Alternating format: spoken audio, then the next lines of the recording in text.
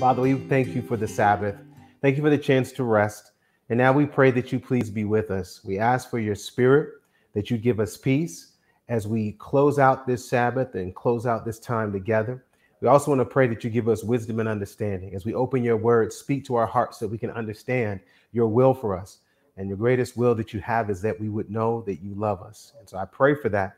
And I thank you in advance. And we all do, together in Jesus' name. Amen. Amen. All right, everyone. We are going to be looking at ingredient labels during Change Health today. So while we're not actually cooking, hopefully what we look at and what we study right now is going to help you in your cooking. So we're going to go to a PowerPoint that I think is going to be helpful for you. And I'm going to ask if we could bring up that PowerPoint and share that slide. That way we'll be able to kind of walk along through this together, because I have here a collection of products, but the labels on them are going to come up in pictures here in just a second. While we're bringing that up, I need to do something real quick. If you're watching at home, if you're close to your kitchen, go and grab anything or any item from your kitchen that has an ingredient label on the side. So whether it's a box or a can or a bottle, any kind of packaged food, this is going to help you guide and walk through it. So I know if you're watching this, if you're in the basement or if you're in the living room, run up there, take about 5 or 10 seconds while we get going and grab something, because I want to walk you through how to read the label for whatever product it is you have, because there are principles that have been put out by the Food and Drug Administration, by the U.S. Dairy Association, United States Dairy Association, yes, or Dairy Agency, USDA, that allow us to have a uniform way to understand what's in our food. So if you do not have something, we give you about 5 more seconds. Go grab something from the kitchen, and we're going to walk you through how you should read your labels. Now, the reason why this is important, we know what the Bible says. Our bodies are supposed to be the temple of the Lord, his presence dwelling within us. And while we wait for the day when we see Jesus, when we'll be made new from head to toe and inside and out, we want to take care of our bodies, right? And especially in a time where people are getting sick, and more importantly, even emotionally sick and spiritually uneased or diseased, we want to make sure that we're putting the best possible food that we can into our body. One way to do that is to know what's in the food that we're eating. Now, here's the thing.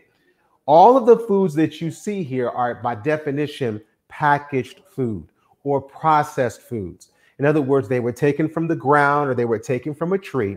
They went through some measure of processing, and then they were stored. So now we're not dealing with food that came straight from the earth or straight from a tree, because it does not have to be packaged. Now, the downside to that fresh food is that its cycle of life ends much quicker because of oxidation, because of germs and other factors that cause the food to spoil, which is no good to us. So somebody had the bright idea and said, well, what if we took food and packaged it so that way it could store longer, it could travel further, and people will be able to have foods that they may not be available to in their area or where they live geographically. So there are positives to packaged foods. But some of the drawbacks to the packaged food is that that food loses its vitality. It loses its life. So what we want to do when we are eating packaged foods, we want to try and eat packaged foods that have ingredients that can store longer and we don't lose that much nutritional value. Then on the other extreme, you don't want to eat foods that are packaged that have a lot of additives or things put into them that your body doesn't need in the first place.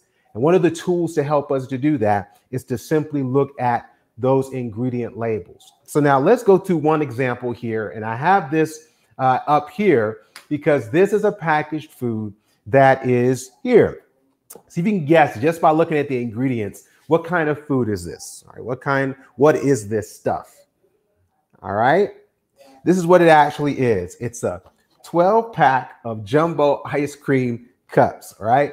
So I was trying to go through the pantry and look at something that has an added sugar or white sugar added, because as a family, we don't have any white sugar, no brown sugar, no processed sugar in the house. So I had to find something that had it in it, because that's one of the things that's important to note when you're looking at an ingredient label.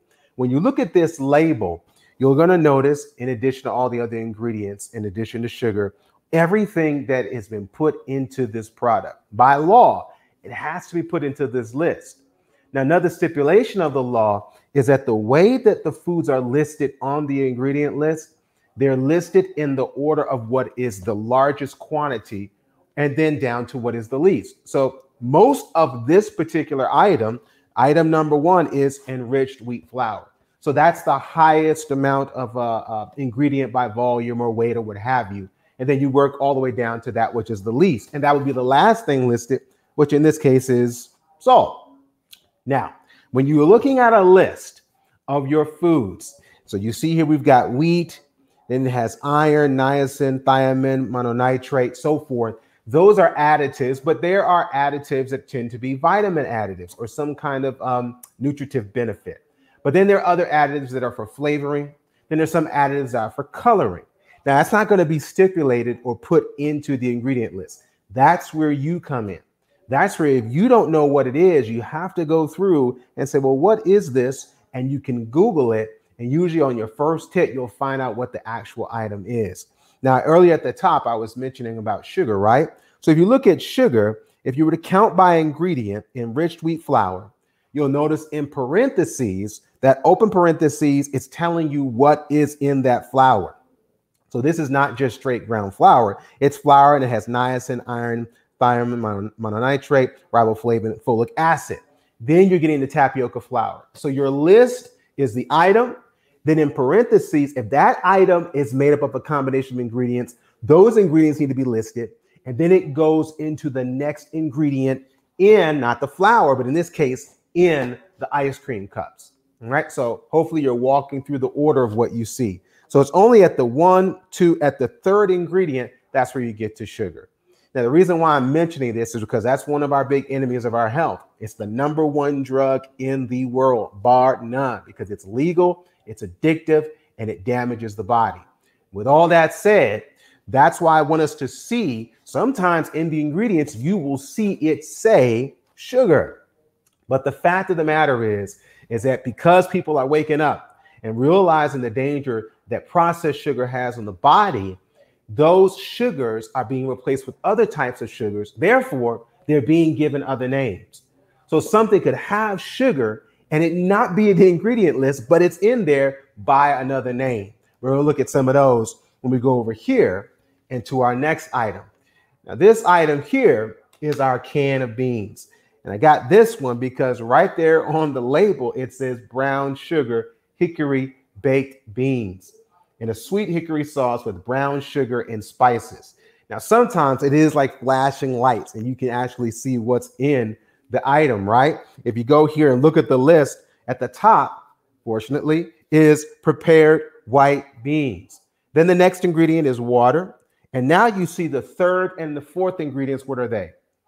Brown sugar and sugar, or that we would probably call table sugar or white sugar. And remember, the only difference between white and brown sugar is that white sugar then has molasses added to it and it turns brown. So that's why it tends to be stickier. That's why you can pack brown sugar. It's just white sugar plus more sugar, right? So some people think of brown sugar is healthier for you. Well, no, it's just the color that may appear to be more natural, but it's sugar times 2. So in this ingredient list, it has everything listed. Now let's talk about something else that you might see on your ingredient labels, and that's there at the bottom, this disclaimer of what it may contain. What's that all about? At the bottom of these beans, it says may contain traces of milk, eggs, wheat, and soy. Well, the reason is it's not being put in the food as something to make the product, but it could be something that is left over from residue that is being made from something else where this product is being made. So literally in the factory, there may be another set of machines, another set of blades, or even the employees themselves that may transfer these items from one item to another, or I should say transfer the ingredients from one item to another. So to ensure that you can't go back and sue or say, well, I thought this didn't have in it, but turns out it does. I thought this was vegan and it was not supposed to have eggs. Well, it was made in a facility that also made something else with eggs, and there may be some cross transfer. So unless that food is certified, say, for example, something like gluten-free, there's a possibility of transfer.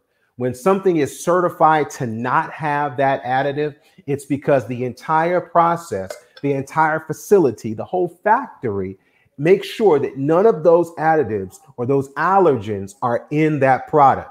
So this is a disclaimer that it might be in there, but it should not be in there. So if in my case, I'm a vegan vegetarian, and I know there might be some eggs, so I know there's a probability of it, I'm still willing to consume it because it's not overtly or it's not directly put into the food. And it's not an allergen in my case. It's a selection of my diet.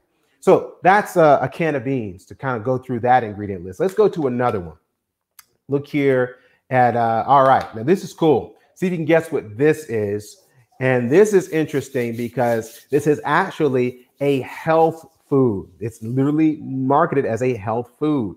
This is a Nature's Bakery gluten-free fig bar. All right, now this gluten-free fig bar. Now here's the thing.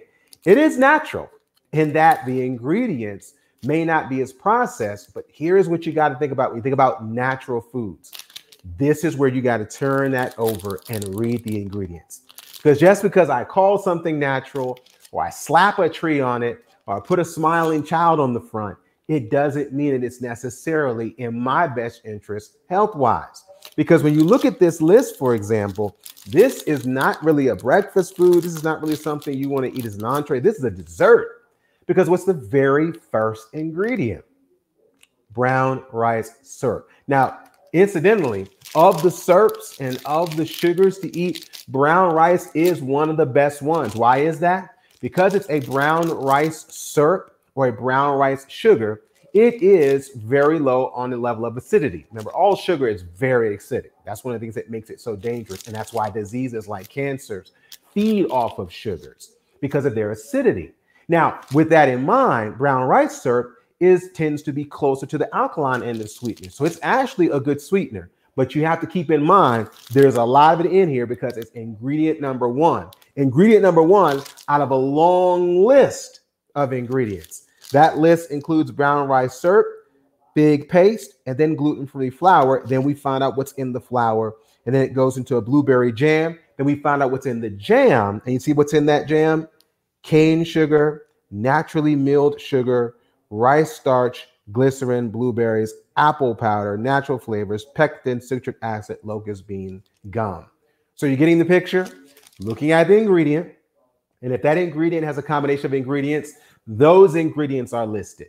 So you've got to be aware that when you're looking at these names, know what they are.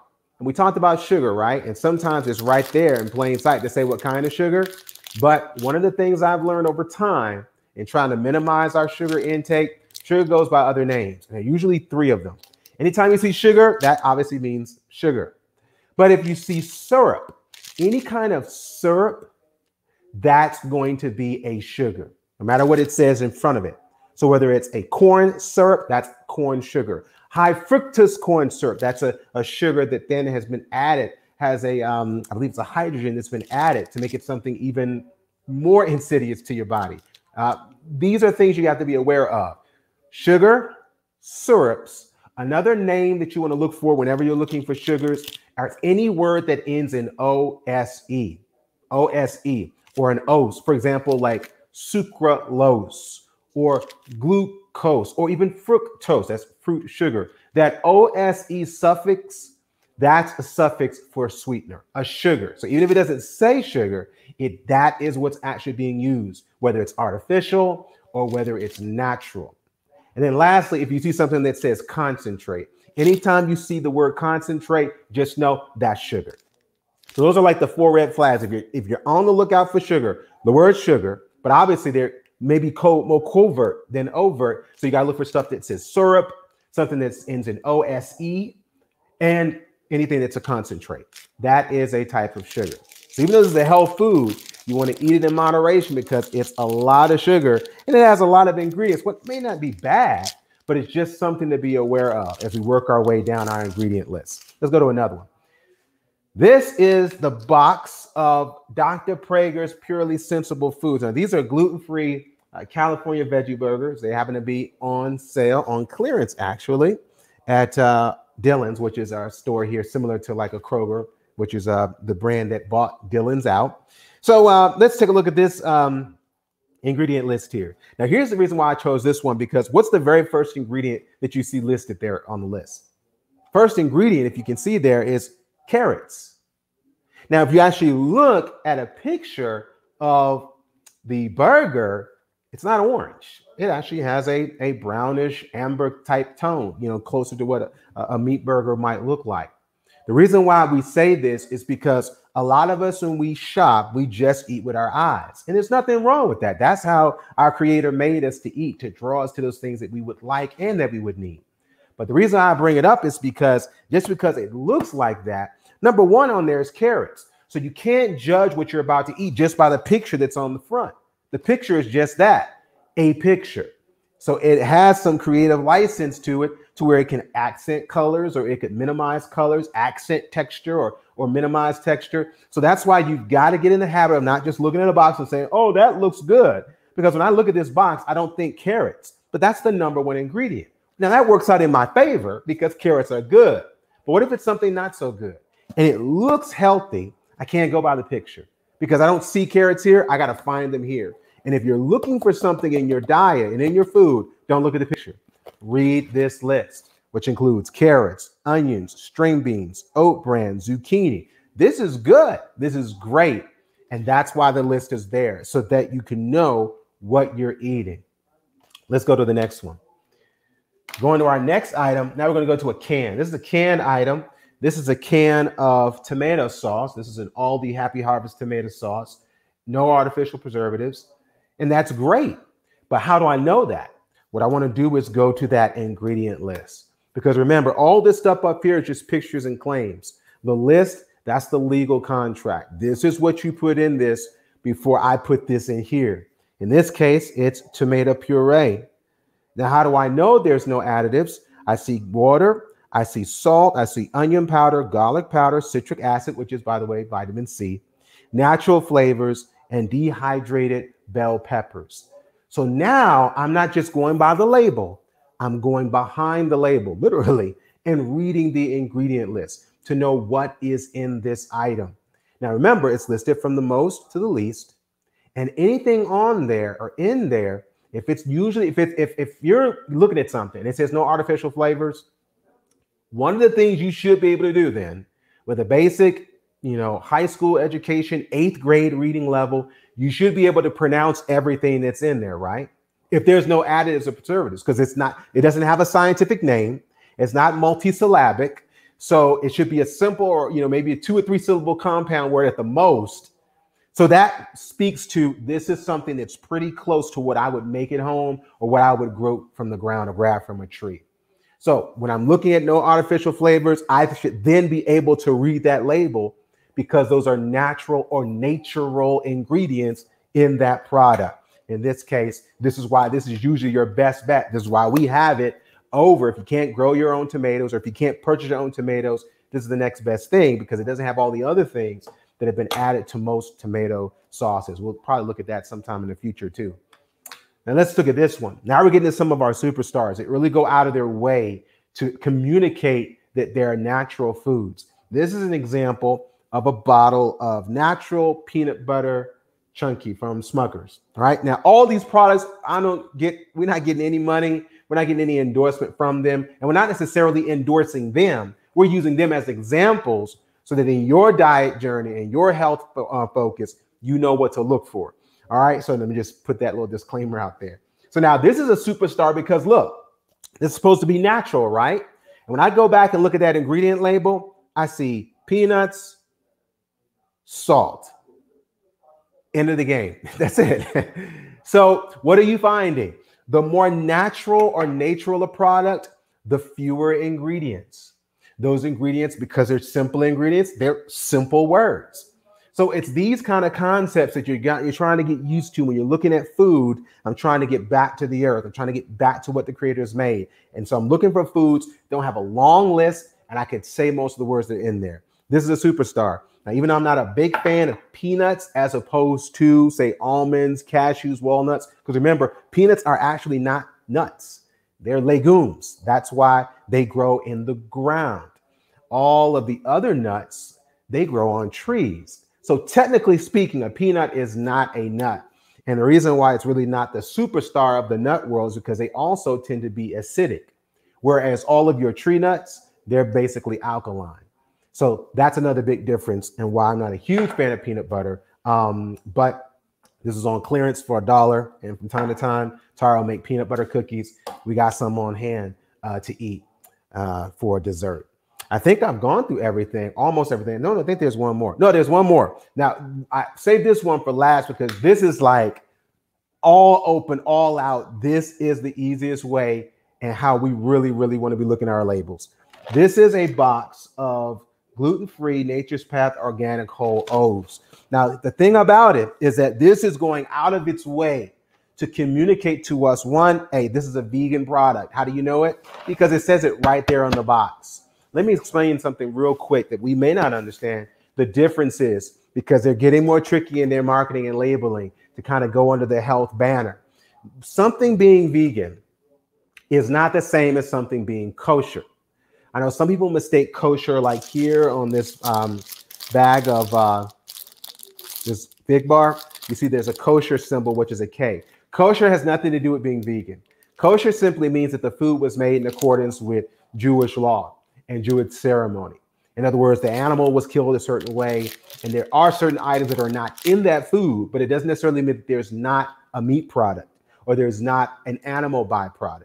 So that's why don't associate vegan with kosher. Another thing we've got to be more mindful of nowadays is you will see something that says non-dairy or dairy-free. Those are not the same things. Remember, by definition, a vegan is someone who is not eating any meat or animal byproducts, which is the diet that we advocate. And we believe it's the best option that we have going for humanity right now. Now, with that said, something that is dairy-free means that there is no dairy in it. Whereas non-dairy could mean that there's no meat, but something can be non-dairy and have an animal byproduct. Let's use an example. If you see cheese, for example, like a vegan cheese, you'll see some vegan cheeses, it will say dairy-free, others will say non-dairy. Why do you want the dairy-free option if you want to go vegan? Because non-dairy simply means that, no, it doesn't have milk in this product, but it does have a milk protein. So that's non-dairy according to the wording of the law. But that doesn't mean that that's dairy-free. So that's why you want to be very careful. Even if you say, well, I don't know the difference between dairy and non-dairy, even though I just explained it, hopefully, that's why you want to read the label. Because if it is, for example, let's say something is non-dairy, it will have that milk-based protein listed in the ingredient list. So even if I can't know all the bells and whistles, and it is hard because they're constantly changing the colors, you're trying to see what you can fit in your budget, and you're just trying to get out of the store, all those factors play against us. So that's why you got to take the time. If you just read the label and the ingredient list, it'll take you behind all of the hype and get you to what's inside the box. Now, in this instance, I like this example because what does it say? Brown rice flour, corn flour, cane sugar, pomegranate juice concentrate, sea salt. So if we were to give you a quiz right now, how many sugars are in this item? Now, before we start here, you say one, but hopefully now you'll say two because you see cane sugar, obviously that's one, but what's the other one? Pomegranate juice concentrate. Remember, when you see that word concentrate, that's just another word for sugar, just like any word that ends in OSC or anytime you see syrup, right? Now, another thing you want to notice too here is that it has an asterisk. This asterisk or these asterisks are down here. I'm trying to find it. Yes, right here. That means that these things are organic, produced in a facility that uses tree nuts, peanuts, and soy. So these manufacturers are taking the time to say, hey, this is organic, but be mindful that it is in a facility where there's nuts, peanuts, and soy. Why is this important? Because that is, if say, for example, if I'm gluten-free because I have celiac or some other allergen situation, this could be a life or death situation. So it's not just a preferential thing. So you need to know that, yes, this is gluten-free, but remember, it was made in a facility. So it's not necessarily certified gluten-free, but it is just made with brown rice flour, which is a gluten-free flour. I hope that makes sense to you. So this is a gluten-free product, but it's not certified gluten-free because it was made in a facility where other gluten products were made. So if you're trying to go to that extreme, you want to make sure it's gluten-free certified. But if you're just trying to go gluten light or be gluten-free, but you don't have the allergic reaction, then this would be more than enough for you. And it's, in our case, this is something that would fit our bill for our family. Now, we know that all of us are at different stages in our journey, right? But the whole point of this Change Health was so that wherever you are in your health journey, which for all of us should be better, because we're not going to get best until we get to heaven, not until Beulah land, not until Canaan land. That's when we will have the absolute best. But until then, all of us want to be in a direction of going better. In that journey, you've got to become a snooper. You got to become an ingredient reader. You'll be that guy. You're going to be that lady standing in line, hopefully not in line, in the aisle, and you're going through there like this. Don't forget your glasses. If you really can't see, get your cell phone, take a picture and zoom in, because sometimes it is in small print intentionally because they don't want you to know what's in it, because if you did, you probably wouldn't eat it. So I hope that this has encouraged all of us. So next time you go on that grocery trip, just another bonus tip too, if your parents and you got children like we do who are growing readers. We got Jael, she's 7 years old. You see a box like this, pass that box to her. Give it to your 12-year-old, your 13-year-old, your 15-year-old. If they can't read what's in it, tell them they're not going to get it. That's just a little game you can play, a little pro health game. So you want to say, okay, I'll buy it, but can you read what's in here? Because if you can't read it, then you should need it. But all jokes aside, you want to, last few tips as we wrap this thing up. The 3 label tips, we're going to go ahead and close out. Fewer and fresher, the better. In other words, the fewer the number of ingredients, the better. And the fresher that food is probably going to be. So that's another thing we're looking for. Shorter lists when comparing one thing with the other. A next thing, know your red flags. Know the things that you're looking to keep out of your diet. So if you're trying to bring that sugar down, you're trying to bring that gluten down, if you're trying to bring that bad fat up and perhaps increase that good fat, whatever the case might be, know your red flags and the names that those foods go by. Literally, you can go to every word on any ingredient list, and if you Google it or web search it, it will tell you the scientific name. It will tell you what it is, and if anything else is in it. Know that you can do that now. Last but not least, go for what you can read. Look for names that you can pronounce. If something is multisyllabic and super scientific where you got to have a graduate degree to even know what it is, why would you put that in your body? Now, some people might say, well, you know, Chris, that's too much, or you're going too extreme. I want you to think about it like this. How much are you worth? Most of us have automobiles. And when you have that car, I know some of you have cars that you really appreciate and you're trying to be good stewards of, and you only get Supreme. You only get the premium. You bought the premium promise that this gas is better than any other gas. And you would get angry. You would get upset if anybody who put that regular unleaded in your fine-tuned machine. Now, if we would get upset about how somebody would treat our car, and that car is eventually going to rest, it's going to perish, it's going to not start one day. How much more are you worth? Jesus asked. If you're worth more than every sparrow put together in the world, aren't you worth the 5 seconds? Isn't your family worth the 10 seconds of stopping, reading that bottle, and say, Father, show me what's the best that I can put in my body with the money that you've given me and with the family that you've provided me. Even if you're buying it for yourself, it's between you and your Father, and he wants to take care of you. And it only takes a matter sometimes of spending 5 seconds and making sure that that good food doesn't just look good, but it is good. Praise the Lord, everybody. Hope you feel empowered. If you got any questions or comments, make sure you drop them in that comment box. Always keep in touch with us. You can email it, contact@changeministry.org, or just go to the website, changeministry.org, click that little window down there below, and you can immediately send us a text message, and we'll be able to answer your question, and even answering your question if you're standing there in the supermarket, so that all of us can make the best choices for our bodies.